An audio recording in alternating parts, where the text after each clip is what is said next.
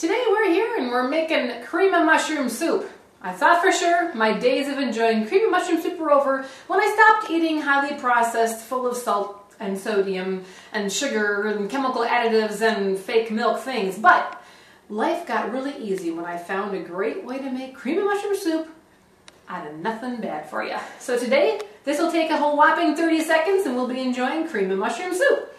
We're going to use distilled water because I preach distilled water. And we're going to put about a cup in there. There are a lot of recipes out there in the raw food world on how to make a good cream of mushroom soup. This is a very easy version. We're going to use almond butter. Almond butter is a lot like peanut butter, but it's made out of almonds. There's tahini, which is made out of sesame seeds. There's cashew butters. Almond butter becomes a staple in most raw foodist homes. It's a staple in ours because it's really easy to make almond milk by taking a tablespoon of this, 2 cups of water, and you got almond milk all ready to go. So we're going to put about a half a cup of almond butter in this cream of mushroom soup. We're going to add 2 to 3 cups of mushrooms. These are portobello mushrooms. Cremini mushrooms are wonderful as well. Might be a few of those in here.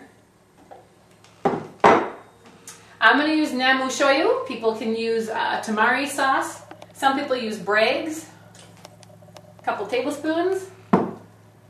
And then we're going to use a salt. In our home and at the store and in our cafe, all we use is a real salt. Real salt is a brand name, but it's a wonderful mineral salt, sea salt, and it's great. That's it. That is mushroom soup. Here we go. I think that was less than 30 seconds. We're going to pour that into a bowl. Oh, it smells wonderful. We're going to top it with some little pieces of mushroom. And you can throw some parsley on there. And voila! Cream of mushroom soup, and it tastes divine. Have to excuse me? I'm going to take my lunch break.